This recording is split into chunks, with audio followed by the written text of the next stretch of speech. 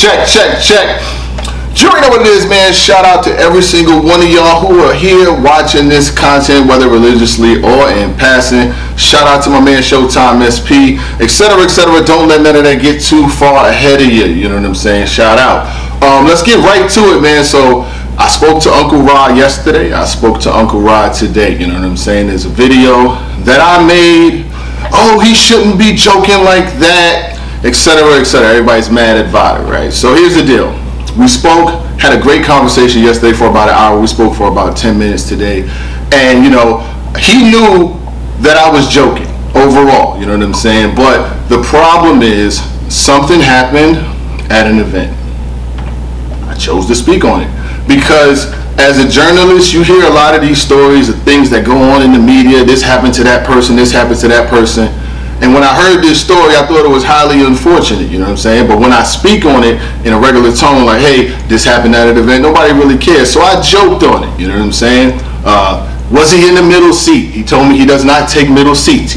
You can ask Uncle Rod. He told me he does not sit in the middle seat. So, you know, we spoke and I heard about this situation, but I didn't go to him and call him and ask him, because normally when you call and ask, it gets diffused. Nobody really wants you to put it out, etc., etc. So I spoke on it. He was at an event, you know. The mood in the area was that they didn't want him there. That's what was being said. That was being told, you know. He said that he didn't know whether if he would go down there if the air was muddy and things like that, but it was never clearly depicted to him. He was in the venue, however he got in there, he got in there, things happened, he was thrown out forcefully, right? Now, after me speaking on it, bringing the message out, whether you like it or not, you don't like the way I delivered it, okay, I get it. These things hopefully do not happen to him again. You know what I'm saying? We had a very good conversation. That's my man. I've been on his camera before. I'll be on his camera again. We just talked about when we'll get up again, and we definitely will speak about it. You know what I'm saying? But it's jokes. I crack fucking jokes. I crack jokes all the time. I never knew that. My goodness. Like, you think I hate Uncle Rod? I don't hate Uncle Rod. That's my man. I just literally talked to him not too long ago. The air is clear. There is no beef. There is no big issue. So before you get mad that I joked on it, be happy that I spoke on it. I brought awareness to something that happens often as media. And as a media person, I don't want to go somewhere, get somewhere, can't get in, get called crazy, talked to, and forcefully thrown out. You know what I mean? So yeah, I joked on it. You know what I mean? I did. That was the way that I knew that it would bring attention to it. People spoke on it. You know? That's not a good thing for him. And the more important thing that I got from a lot of this was he wants to fix his relationship with Hitman Holla. We spoke about it in good context. You know, he doesn't even know why they don't see eye to eye. He don't know. He wants to fix it though. And I'm looking at it like if Hitman literally just went on Whack 100 show and they fixed their relationship, him and Holla, you know, they dead in their beef. They agree. It took a minute to get to where it got to. You know, they was talking. And, you know, it went up and went down. They wasn't really agreeing with each other. It was a bunch of people on a panel. The words was exchanged. This, that, and the third, this gang, that gang, etc., etc. But at the end of the whole conversation, they got to a point where they was actually speaking about their battle. Who won, who lost, and possibly even battling each other again. You know what I mean? And that all comes sparked from a conversation, you know? So in my hope, I hope that Uncle Rod gets conversations with Hitman so they can get to the bottom of what the drama is, the bottom of what the situation is. Because he's really standing on the fact that when he went down there, he didn't even know that they was doing media passes. And we talked about it, and I was like, yeah, you know what? I do agree with you, because you're so known that everywhere you go, you're just used to just getting there. You don't have to deal with the things that other people deal with. So I get it, where he probably didn't even register with the fact that I'm telling you, yo, if you ain't got his pass, if you ain't on the list, etc., etc., you know, he didn't know why Hitman told him the day before that I ain't got no words for you, and just walked off.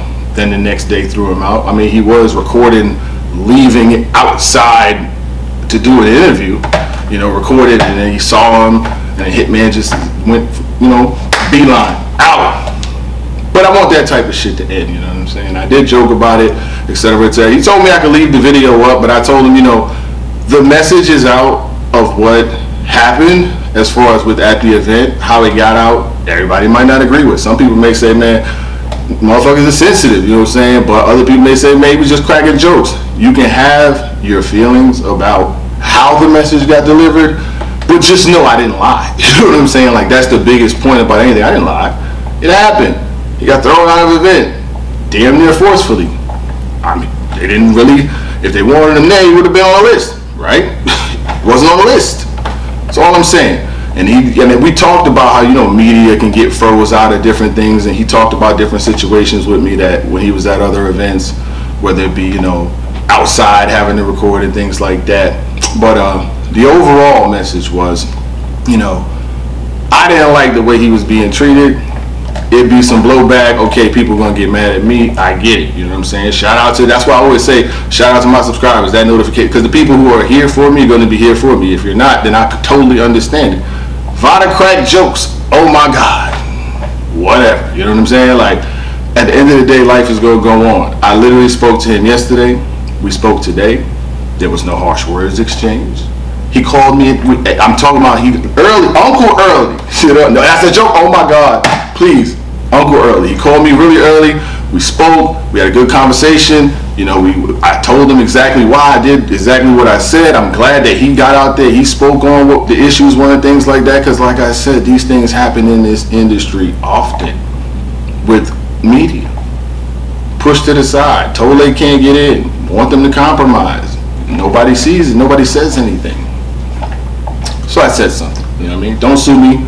I did say something. If you're still here, you know what I'm saying, watching the content, you know what I mean, my man SP, he'll be back through, and we'll get right back to whatever we do, you know what I'm saying. But my thing is, at the end of the day, I spoke to him yesterday, you know what I mean, and today, but I didn't like go online yesterday and be like, yo, I spoke to him, blah, blah, blah, because that was really not what the focus of our conversation was. He understood that I was joking. He still knows that I was joking, you know, but when I got to that paid in full, he said that's when he felt it, you know what I'm saying? It's the paid in full clip every time, man. Go find that man, Pete.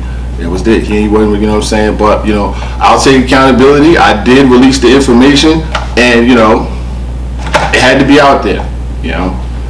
Any part of it that people don't like doesn't change the fact that a pillar in the community went to an event, wasn't really greeted the way the rest of the media was, or people who had passes and things like that. I feel like he's at the top of the list. I'm at home. I'm not there. I'm invited. Why? I mean, if I would have been there, I would have got treated better than him. I wouldn't have even felt that. That's all I'm saying. You might not like it, but somebody in his position shouldn't be having to go through artists, trying to get in, having to sneak in, getting a regular band, having to sneak in VIP. We did that 5-10 years ago. So that's all it was for me. I cracked jokes about it. I brought attention to it. Hope now when he goes to another event or whatever the case may be, hopefully that doesn't happen again. You know what I'm saying? Hopefully that doesn't happen with anyone else. And you know, I didn't know that breaking a story was a big issue. Like, I broke a story that was true. It was the truth. He went to an event. He wasn't really, you know, received with open arms. They saw him there and threw him out. The situation got real tense. Words were exchanged. This is really what happened. You know, so it is what it is. Shout out to every single one of y'all, but I definitely want to let y'all know, you know what I'm saying, so we can kill the narratives and kill the drama that me and Ross spoke yesterday and we spoke today, and it is what it is. But shout out to every single one of y'all. Y'all let me know what y'all think. And the Hitman and Verb, I mean, they talking about them actually potentially having a battle again. Is that something that we even want to see? It's good to see that they could get to an end of whatever issues and drama that they had amicably. You know what I'm saying? Because you don't know where these things can go. You don't know what could be led to with all of this drama, you know what I'm saying, and things that can happen out here. So I'm glad to see that they got to the end of their drama. And hopefully, like I said, I really want Hitman and Rod to squash whatever they got, because the community needs those interviews. They need that press coverage. They need him to be able to be there. I'll take people mad at me because I put it out there. Okay, I'm fine with that. Was it messy? Yes, it was. But that's to get the attention so people can speak on it. You know? that's just what it was. Now you know that this happened, and we hope that it doesn't again. If Hitman and Verb could dead their situation, which was super crazy, him and Ross should be able to dead theirs too. And he told me specifically that he's willing to, that he wants to end that. You know what I mean? The coverage is everything.